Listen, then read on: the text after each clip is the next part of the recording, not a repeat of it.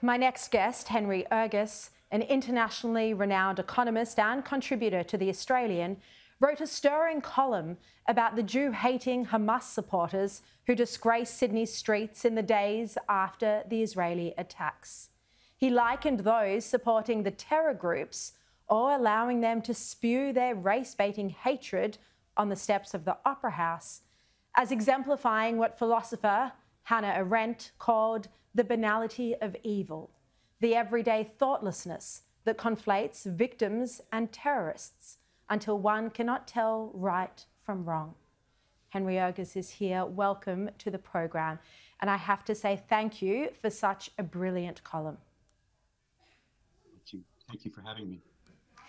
Now, you write that just as it was absolutely impossible for the Allies to make peace with Hitler, so it is impossible to make peace with Hamas. And yet, Henry, in the wake of the terror attacks, we're seeing the likes of Greta Thunberg, Hollywood celebrities and politicians backing the Free Gaza movement. Why do you think there is this lack of criticism of Hamas? Well, it stuns me because Hamas and its controller, Iran, has always been very explicit about what its objectives are, and its main objective is the destruction of the state of Israel. And there's a fundamental difference in that respect between Hamas, Iran, Hezbollah on the one hand, and what happens in most armed conflicts on the other, which is that the objectives of Iran, Hamas, and Hezbollah are extermination. It's not territorial readjustment. It's not any changes at the margin. It's not any objectives of that kind. It's the physical destruction of a state and its people. And so I'm amazed that anyone believes that you can make peace with such a movement any more than you could make peace with Hitler, whose objective was the destruction of Western freedom as we know it. Henry, you write that there will no doubt be ever louder calls from Hamas supporters for an immediate ceasefire. And you quote the great military theorist Karl von Clausewitz, who says that every aggressor is a lover of peace. He wants his aggression to go unopposed. I think this is such a powerful line, and I've quoted it this week on the program. Can you expand on this point, please, and why a ceasefire is unacceptable in the wake of the brutality that we've seen? Well, the obvious objective of a ceasefire is to allow Hamas to regroup, rearm, and prepare its next offensive.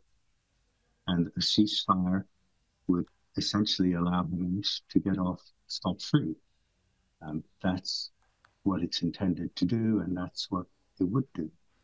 It's as absurd a proposal, fundamentally, as it would have been for the Allies to accept a ceasefire in the face of the Nazis and Japanese. On the contrary, the Allies throughout that war, which was again a war for survival, a war which was going to determine whether Western freedom survived or perished.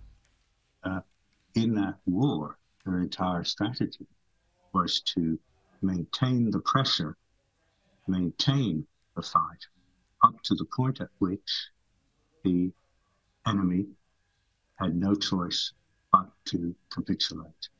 And in exactly the same way, what is at stake in Gaza is whether Gaza will remain under the control of a group whose whole purpose is to destroy the state of Israel and its people, or will be free of that group and hence have a chance for a better, more prosperous future.